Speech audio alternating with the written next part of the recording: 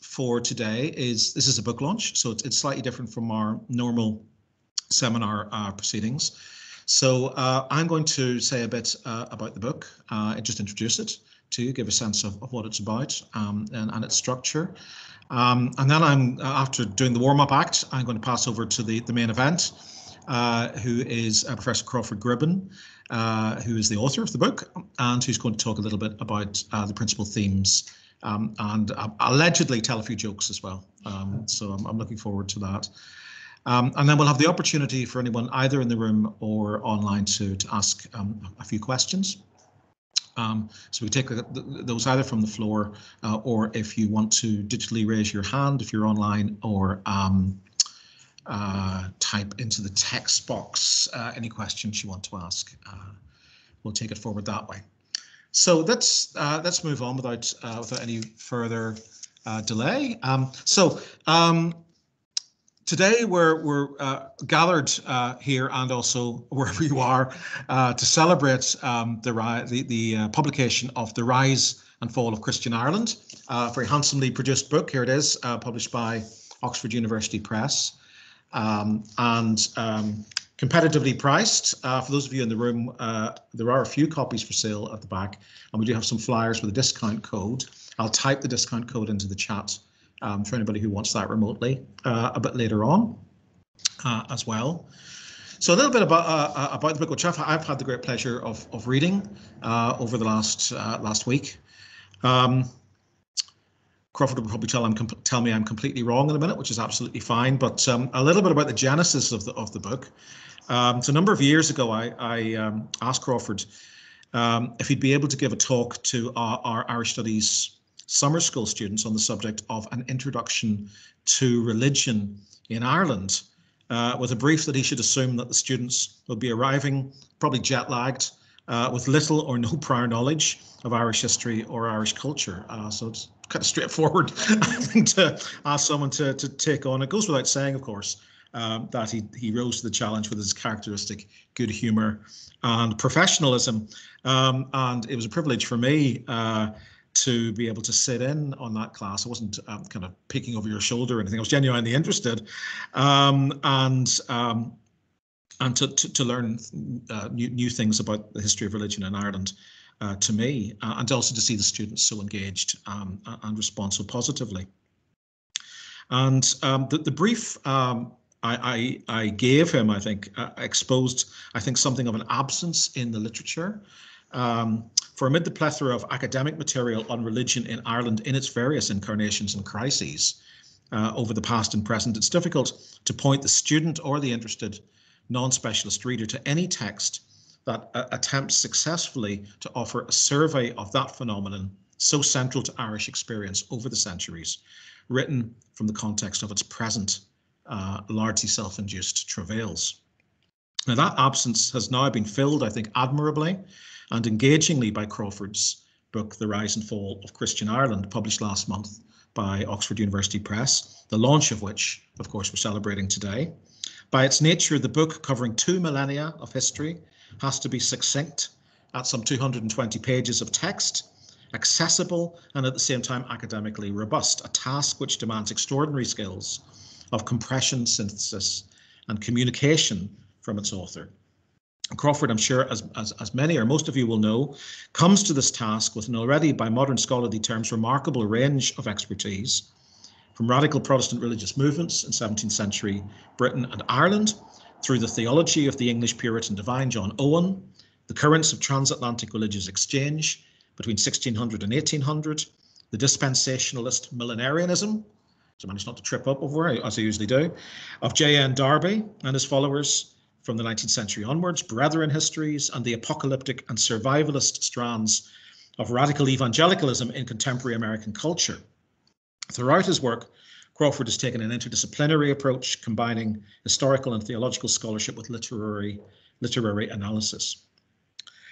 Yet even from this broad foundation, the challenges here were immense. The chronological range extends not just to the now nearly 1600 years of Ireland's Christian era, now perhaps coming to an end, but in its introduction looks further back into the religious cultures that preceded it in the prehistoric millennia, elements of which survived or were incorporated into later Christian forms and structures and into folklore, which survives, as we read from the book, into areas of mid-Antrim right up until the present. The text offers not just an ecclesiastical but a political narrative, explicitly on the grounds that the histories of the state and its challengers and the churches have been intimately interrelated on the island since the 5th century and cannot be separated out, not least if the recent and continuing sudden onset secularization of Irish society is to be understood. Coming himself personally, as he tells us in the preface, from the religious world of Northern Bretheranism, and specialising as he has done in the history of Puritanism and evangelicalism, there are additional challenges of writing the history of what was, for most of its history, exclusively and subsequently a majority Catholic Christianity on the island, a task I think Crawford has addressed here with much sensitivity and insight, and with a critical edge that is applied equally to Catholic and Protestant positions over time. The book is structured chronologically over 5 chapters and a conclusion that addresses losing faith in Ireland and the potentially new pathways for religious belief and practice emerging from the current crisis. The chapter titles reflect a dominant theme for each period. Conversions addresses the earlier but obscure mission of Palladius and the better known one of Patrick, stressing the gradual and complex nature of conversion and the development of a system of monasteries which became the laboratories in which an Irish Christian culture was developed and from which it was disseminated, which both connected Ireland to European ways of thinking, but also gave rise to the first conception of an Irish national identity. Foundations covers the medieval centuries, from Columbanus's mission of the 6th century, always a controversial issue here at Queen's, to the revival of a modern Catholicism in the ethnically divided but ecclesiastically unified context of the later Middle Ages. Despite bloody internal divisions in which the clergy were often complicit, Scandinavian incursions and settlement and the shock of English invasion and the partial colonisation from the 12th century, the book suggests the Church ended this period in robust good health and enjoying renewal, at least in comparison with many other parts of Northern and Western Europe. The next chapter addresses the general failure of the Reformation in Ireland, leading to Protestantism on the island being the product mostly of conquest and transplantation rather than conversion, and its adherents demonstrated little interest in conversion or indeed winning hearts and minds until at least the 19th century. While the absence of religious pluralism, at least until the development of Enlightenment ideas in the later 18th century, was not unusual in Europe, Ireland was distinguished by the fact that the dictum cuius regio eius religio did not apply due to sustained both due to Catholic resistance and the formation of a distinct dissenting Presbyterian religious culture in the north, which was reinforced by establishment exclusivity.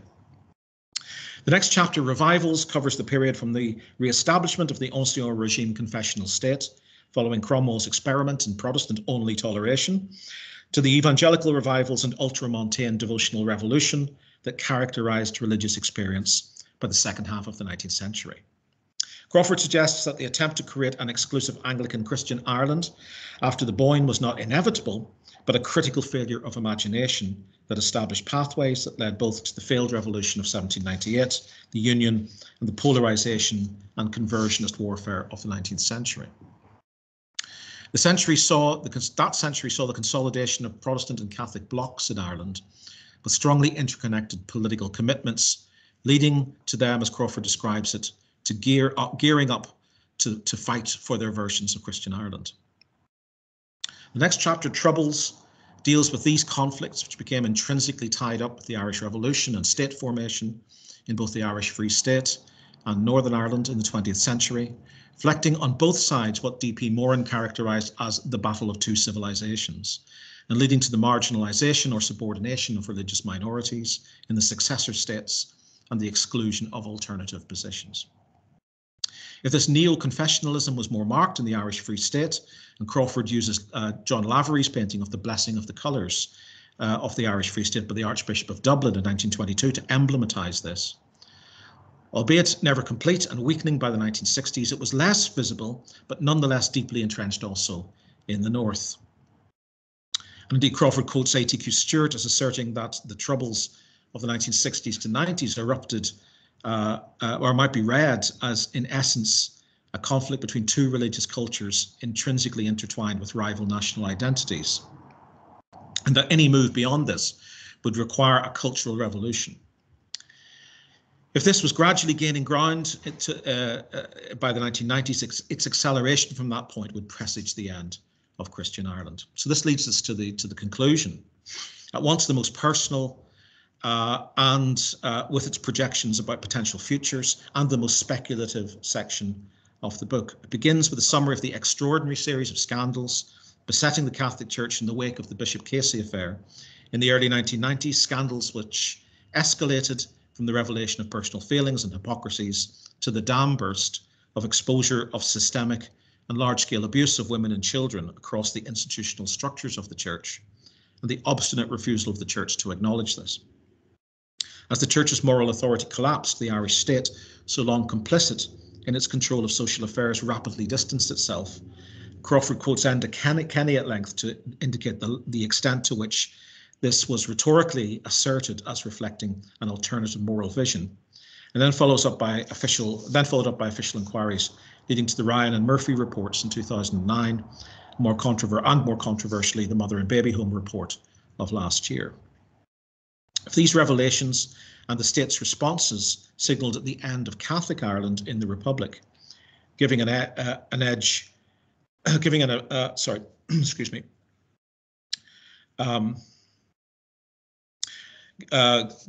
to longer-term trends towards social secularization, such forces also operated in the north, albeit in a less dramatic way.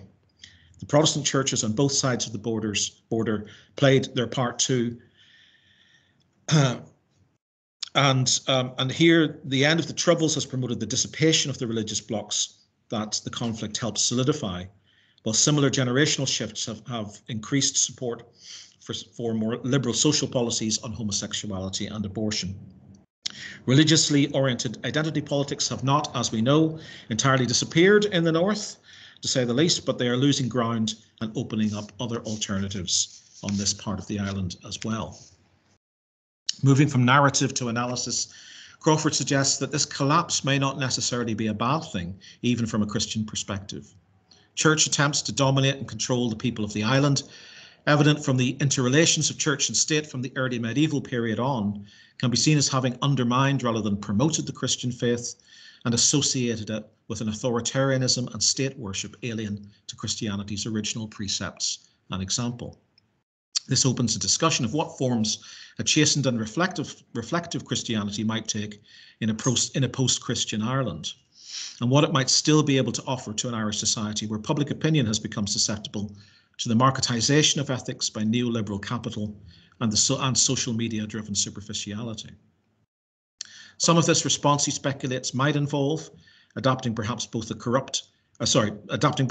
medieval ideal and principles held within Brethren,ism, a new monasticism of withdrawal from a corrupt society to live a more moral life, but it might also involve the seizure of opportunities created by the collapse of the old to imagine and find new kinds of religious expression. Rather than offering a lament for a now clearly lost Christian Ireland constructed on establishments, confessionalism, and exclusive dogmas, the book closes with an optimistic note from a spiritual perspective that after the failure of religious nationalism, what looks like irremediable failure might actually be a second chance, for the old Augustines might still point to a heavenly kingdom as new Patricks shape the rise of another Christian Ireland. So whether you're personally religious or not, I think there's much to recommend in this extremely stimulating and beautifully written book. Given it its length, it isn't and it can't be comprehensive or encyclopedic. It doesn't intend to be, but it is, I think, an essay on where we have been, where we are now, and offers questions that will certainly stimulate debate as to where we may be going. And I strongly recommend it to you all. So that's the warm-up act. Thank you all for listening. I'm going to pass over to Crawford now, who has some slides that he's going to talk to. So we're going to try and find where we put the slides.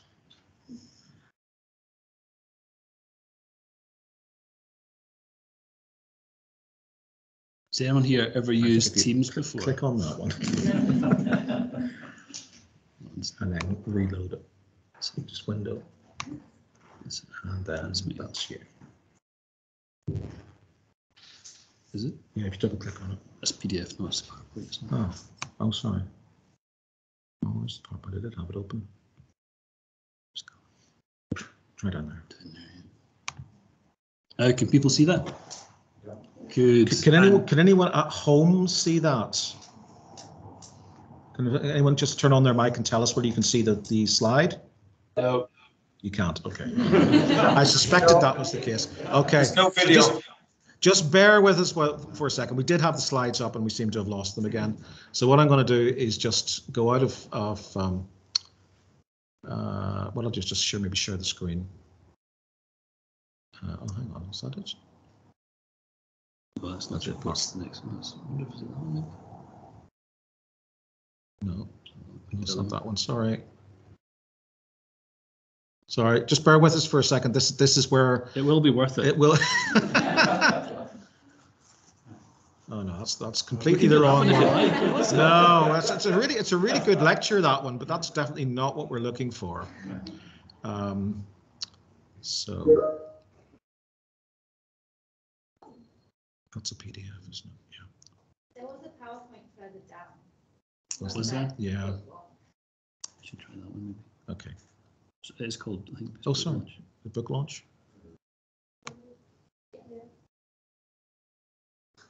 Where is it? Where's there?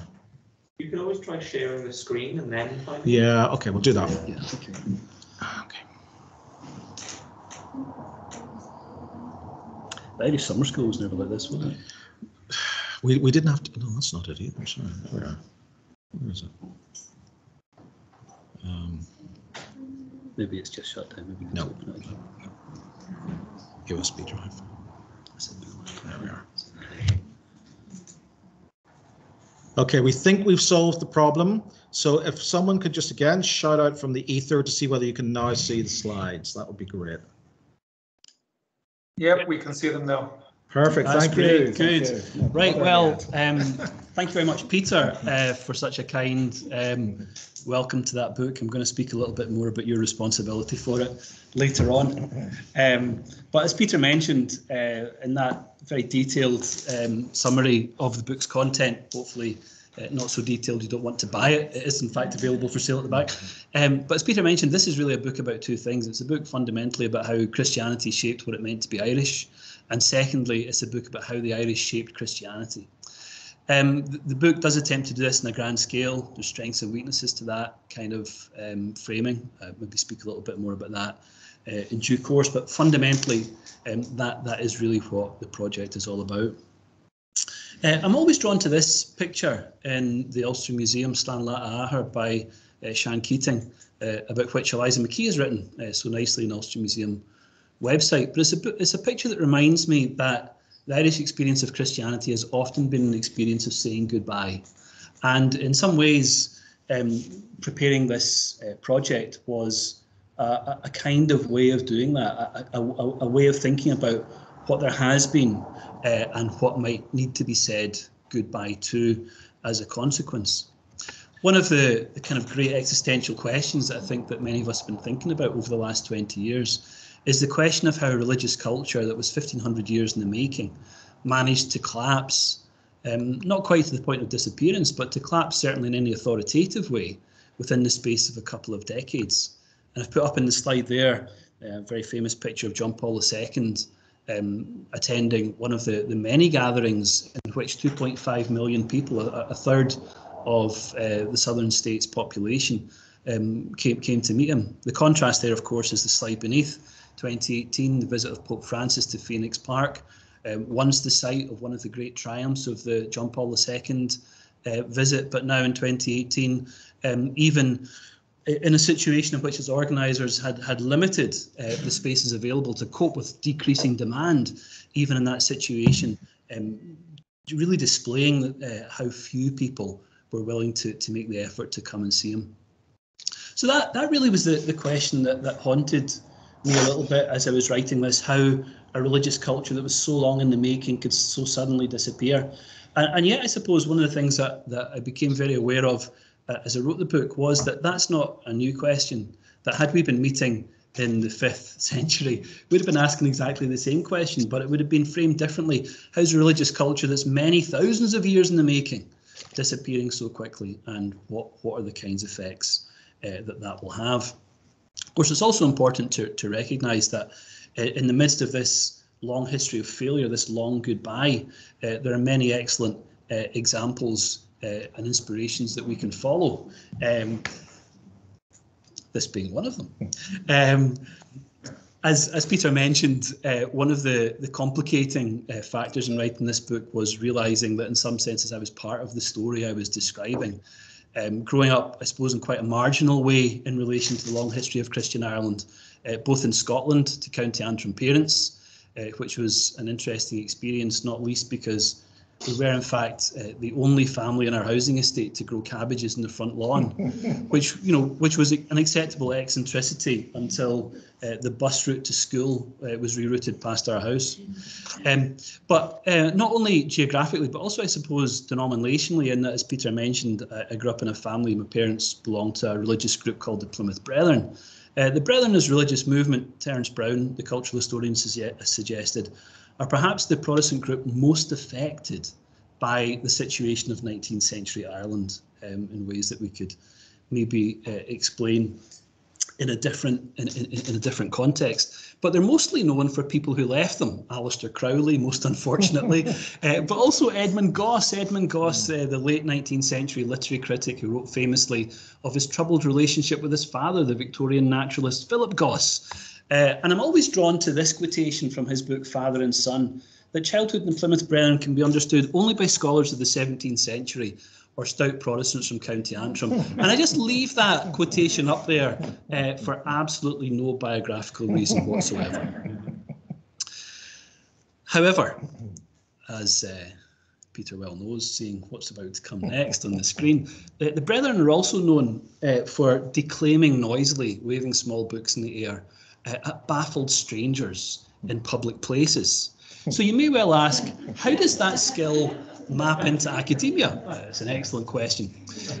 Well, as Peter mentioned in his presentation, the genesis of this book really was in the Irish Studies summer school.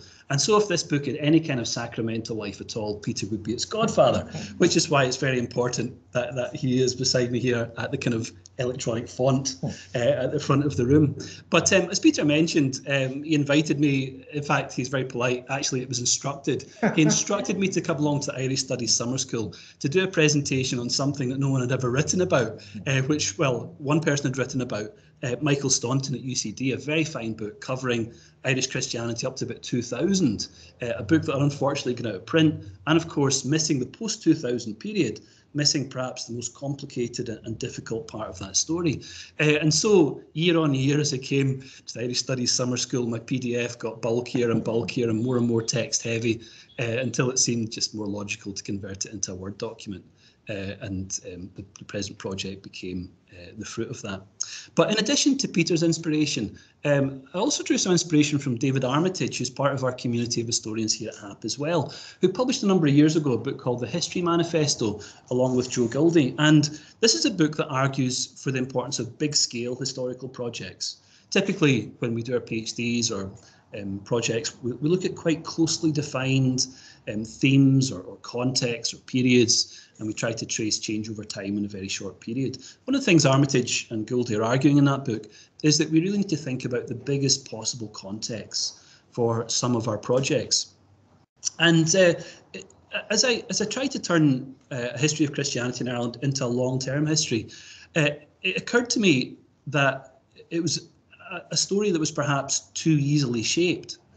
Peter's gone through the outline of the contents page, and it's a little bit neat. And I wonder, I've never been quite happy in my own mind whether that's an acceptable neatness or not. And yet, as I look back on the history of this, I can see very obviously conversions and foundations. I can see very obviously 2 failed Reformation attempts, one in the 12th, one in the 16th century. I can see in the 19th century 2 successful parallel revival movements, and then in the 20th century some of their political and religious consequences in partition, competing religious nationalisms, and so on. And then, of course, the sudden onset secularization is one of those moments of unexpected twists, I suppose, that might not have been so easily predicted until very recently before it. So I suppose in a sense, this is a project or an essay in long-term history. As I think about the book, I can see that it has breadth. I can also see that it doesn't have an awful lot of depth, and maybe that's something I need to go and ask David Armitage about when he next visits campus. How is it possible to combine both of those? But I want to say thanks finally by again highlighting Peter's contribution to the making of this project.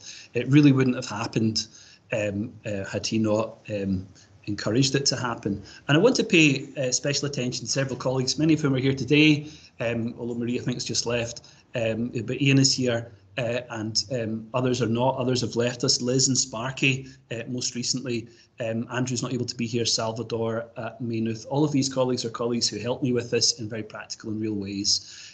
Correcting, as Ian will probably testify if you give him a third glass of wine, many errors, especially related to the Cromwellian incursion, and whatever the weaknesses of the books, I know it's a lot stronger for the time and expertise that these colleagues contributed to it. I am mentioning Salvador, Liz, Sparky, Ian, Andrew and Marie. I put ... at the end, and that's simply because it's not a finished list, it's an unfinished list.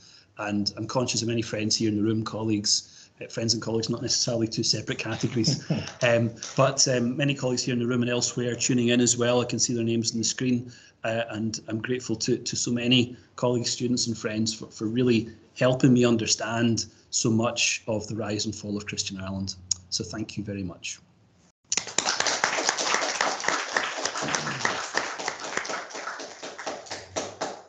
Crawford, thank you so much for that. That's absolutely perfect.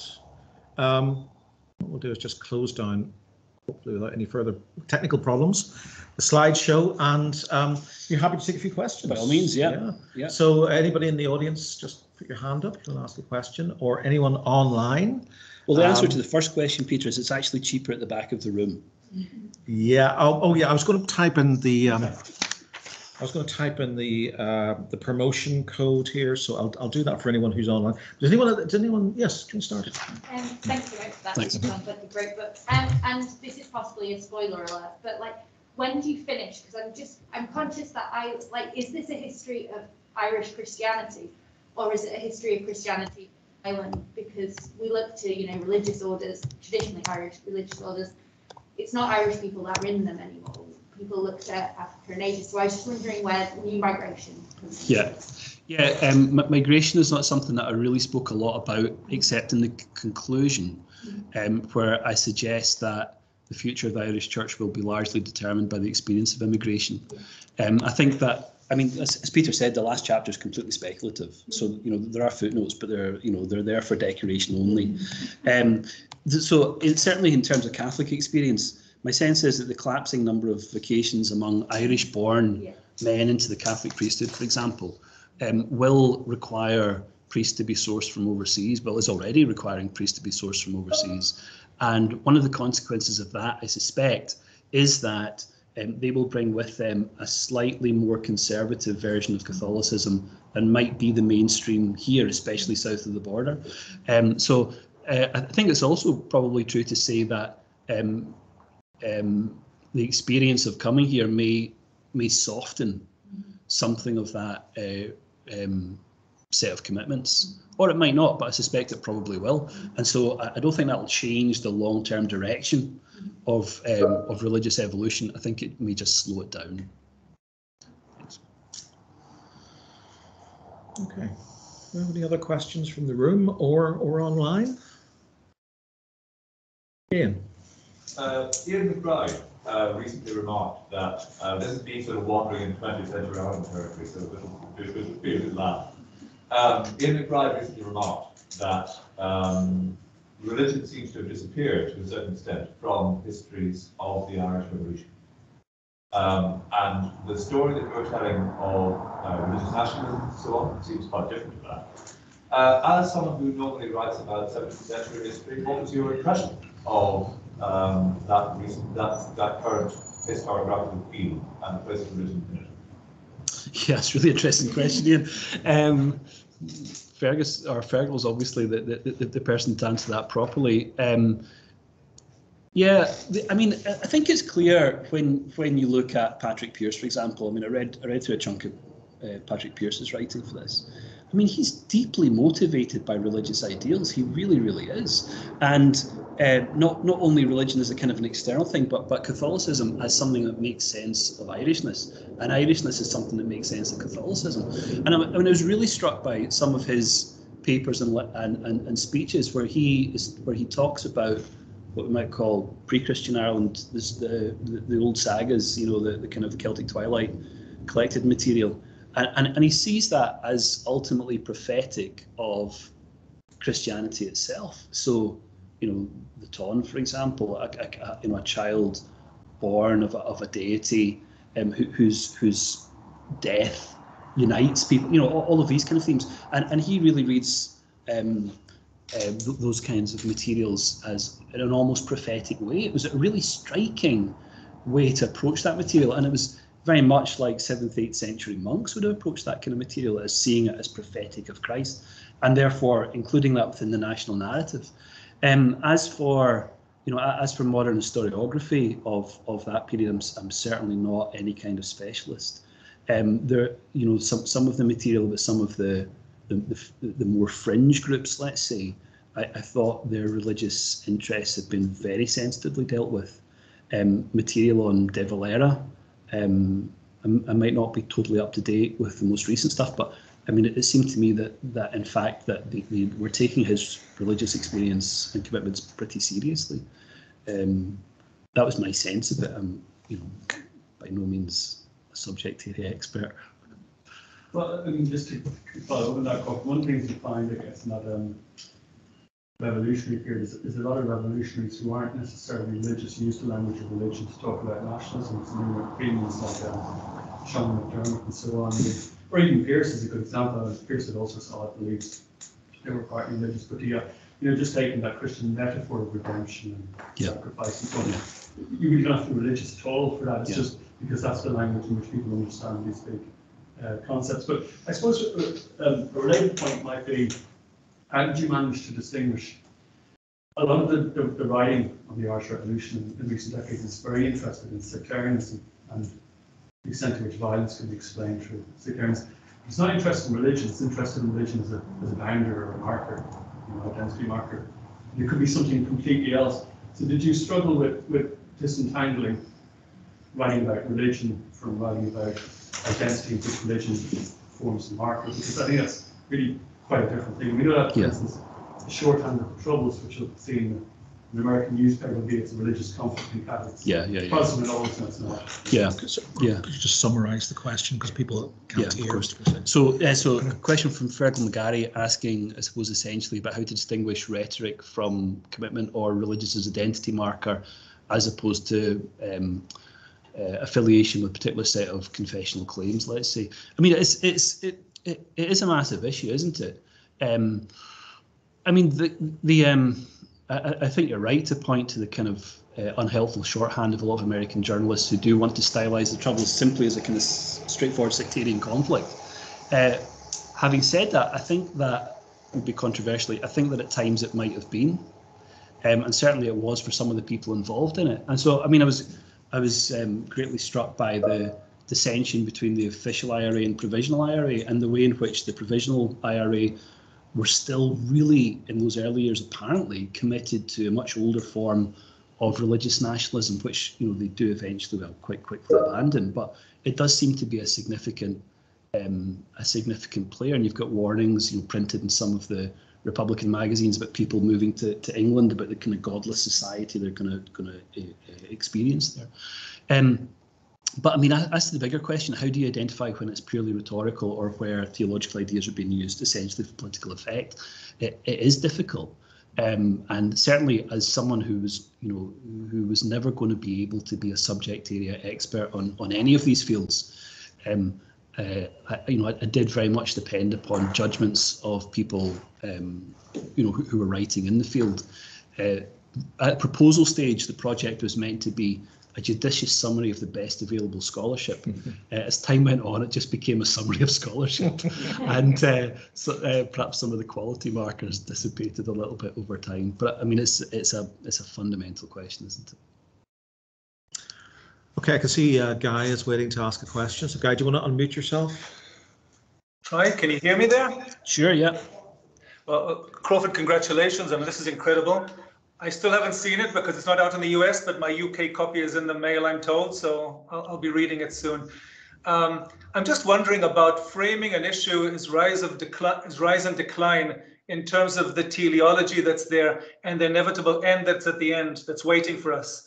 And as you mentioned yourself, and as Peter mentioned in the short kind of preface there, that it's a story, it seems to be, of constant thinking about this problem and constant crisis and reinvention all the time. So to what extent do you see the current crisis as terminal, not in the sense that a new religion can be reinvented now, can be discovered now by going back to the fundamentals of early Christianity, but as part of the process of constant reinvention? And I'm thinking, maybe because I've been reading lately, Daniel Hervé-Leger, who wrote about religion as a chain of memory, including in Europe, that secularization is misleading. And who more than anybody like yourself would know that the secularization narrative and modernity narrative and the decline of religion is always misleading, because America has always shown it to be misleading.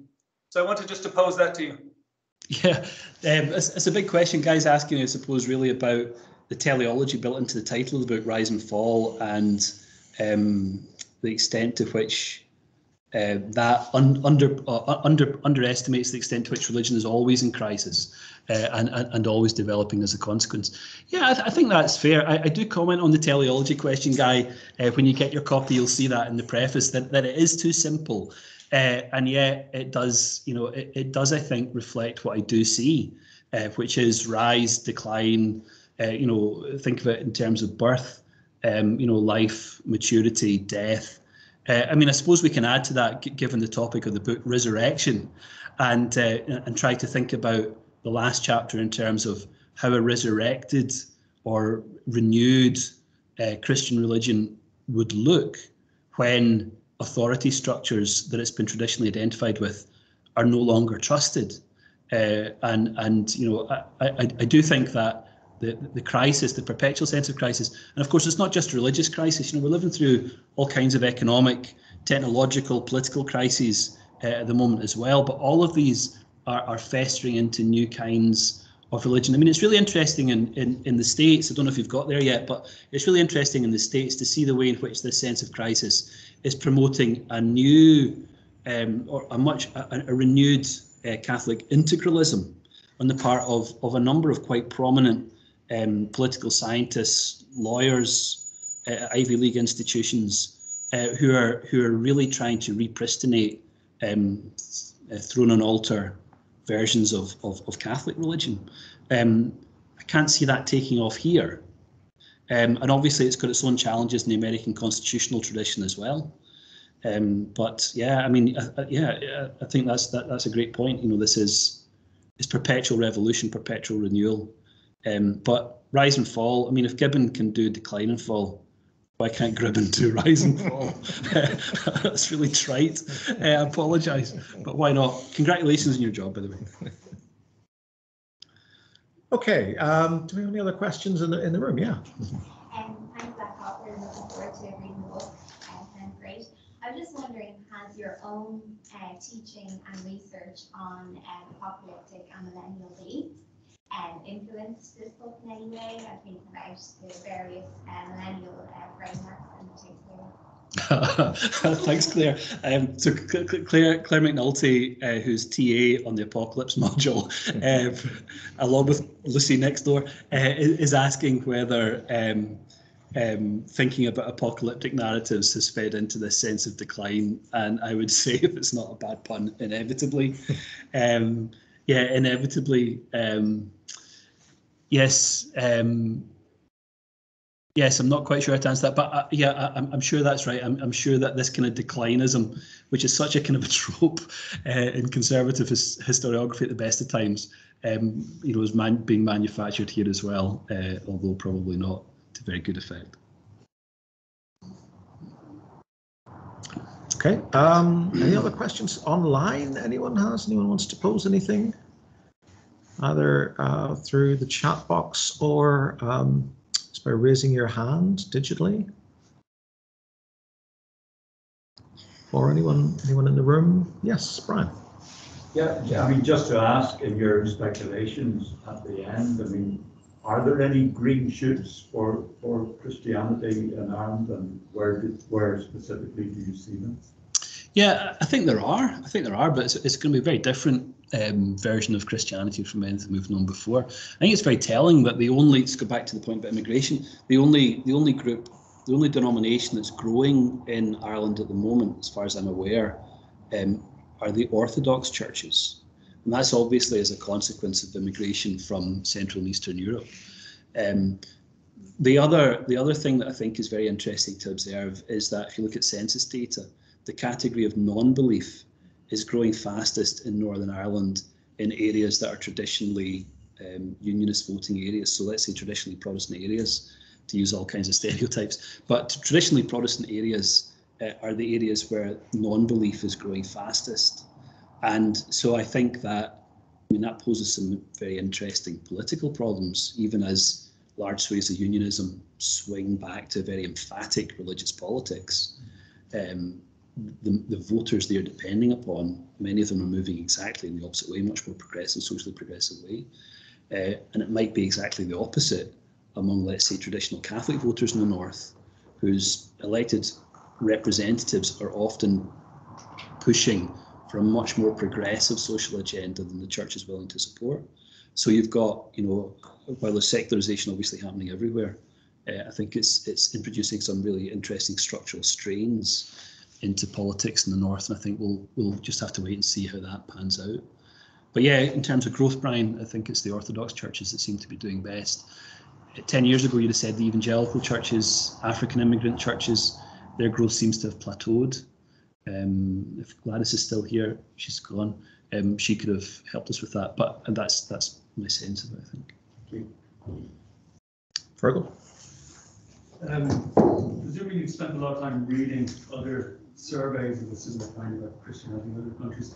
Have you come to any conclusions in terms of what you say is distinctive to the Irish experience? Is it very different to other parts of Europe? It's shorter than some and longer than others. I suppose that's an obvious point. It's also much more coloured by a single denomination than is the case in many places elsewhere. It's also much more disrupted politically than is the case elsewhere. So if you take Russia, for example, you've got essentially a single church which unites church and state for many, many hundreds of years. You can compare that with America. We've just got this perpetual ferment of various Protestant groups competing against one another. By and large, there's other religious expressions there, but it's dominated by that, at least politically. You've also got a very strong political Catholicism, the Democratic Party. But I mean, in some ways, Ireland's a kind of a middle house. I think what really makes the Irish experience distinct is that it plunges headlong into this sudden onset secularization, almost with the exception of Father Ted, almost without anyone heralding it. And it's the suddenness and starkness of that change that really strikes me. I mean, I know we hesitate to use the word exceptional, but it strikes me as being quite exceptional. I can't think of anywhere else that has had that kind of experience as quickly as that. It takes hundreds of years in England, for example, to reach a similar kind of point, and in Ireland it takes 20 years, 25 years. A lot of people have written about that from the perspective of secularism. Yeah. You know, not particularly interested in religion. Is there something distinctive about coming at that from perspective that you're in the long sweep of Christianity, or do you come up with a very similar kind of explanatory framework to secularists? Yeah, I'm maybe not totally on top of the secularist narrative, but I mean, looking at bigger ideas of secularization. I mean, I think that, you know, traditionally, of course, they're associated with the experience of Protestantism, within the Christian world at least. And you know, what makes Ireland distinct is that it seems to move to the results of Protestantism without passing through a Reformation. I mean, beyond that, I'm not really sure where to go. Yeah. Spain in the 80s might have some parallels. Yeah, okay, yeah. Post-Franco. Yeah, okay, yeah. Rapid secularization. Yeah. Same kind of authoritarian structures, perhaps, or similar authoritarian structures. Portugal, perhaps, as well. But I suppose that what made them distinct is they're both in Spain, in the case of Spain and Portugal, a very strong tradition of authoritarian government, which wasn't the case in Ireland. But yeah. Did we have a question from Catherine online? I thought I saw a hand go up. If you're still there, Catherine, you want to ask a question, go ahead. Yes. Can you hear me there? Yes. Yeah, go ahead. Yeah, thank you. Yeah, congratulations on the book. I've just finished it there and I really enjoyed it, so thank you. My question was in relation to kind of post-Christian Ireland. How, or do you have any suggestions of how Christianity can begin to reconcile itself in Ireland and kind of address these accusations of hypocrisy that it's kind of gained, particularly after the 20th century? I know I saw Derek Scally had reviewed your book. I know he's written on different models that perhaps the church could adopt. So I just wondered if you had any comments on that. Yeah, thanks, Catherine. So Catherine's question is about how the church, presumably mainly the Catholic Church, I think is the subtext of the question, can address the kind of horrors of the last couple of decades as a way to build trust. And she mentions Derek Scally's book. Derek Scally's book, I don't know if you've read it, The Best Catholics in the World, fascinating piece of work. And he proposes in that book that German ways of becoming reconciled, well, how do you put it? The ways in which German institutions responded to the Second World War and the Holocaust are models that could be adopted here. Yeah, it's an interesting question, Catherine. I suppose partly because different churches have different experience of this. And it's also worth remembering that while denominations are very strong, whether it's the Catholic Church or whether it's, you know, the Church of Ireland or the Presbyterian denomination in Ireland, there's also a lot of independent churches, all of whom have got their own trials and tribulations and different ways of different things to come to terms with, and different structures through which they can come to terms with them. I mean, Scally's idea, or what I mean, he's proposed several ideas, but one of his ideas of a kind of museum, a travelling museum, for example, I think could be really useful. But in a sense, anything that's done is symbolic, isn't it? Repentance of any kind is symbolic. The news last week that one of the dioceses here in the north was committing to, what was it, £2.5 million, I forget exactly the sum, was also symbolic. But I'm not really sure what else can be done apart from some kind of symbolic gesture. You know, the number of people involved is so vast. The horrors that have been inflicted upon people are so serious, and the effects so long-lasting that it's just impossible really to know what a wise way of proceeding is. I think certainly everyone should do a lot of listening, and maybe as a consequence of listening, those who are survivors and indeed those who are victimizers could be helped, or could help to understand what an appropriate way forward might be. But it's a massive question, Catherine, and a massive social issue that will take generations, I think, really to work through. Thank you. Thank you. Thank you, Catherine. Do we have any other questions from anyone? Not seeing any other hands go up or people waving in the room. So I'm pretty sure someone organised reception. I think maybe it may be time to move on to the next stage of proceedings. Sorry to all of those of you who are joining us online that you can't be here with us. But now I think it's time probably to say goodbye to you. But perhaps we might all thank Crawford for his presentation and for answering the questions before we move on to that.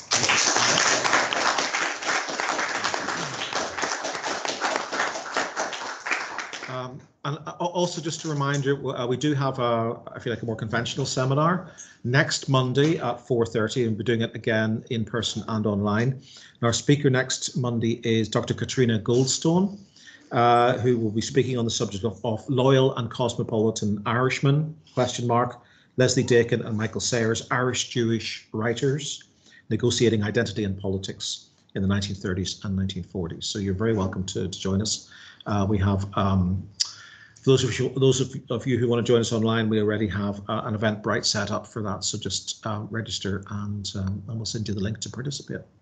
Thank you all for joining us. We're going to kind of switch off the technology now and move over to the other side of the room and have a drink. So thank you. Thank you, Peter.